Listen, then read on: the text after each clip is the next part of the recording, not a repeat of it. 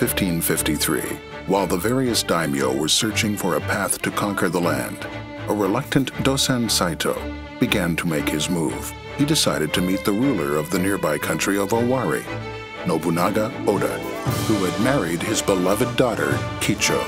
Known as the Viper of Mino, Dōsan was hoping to kill his son-in-law from Owari and take it over for himself.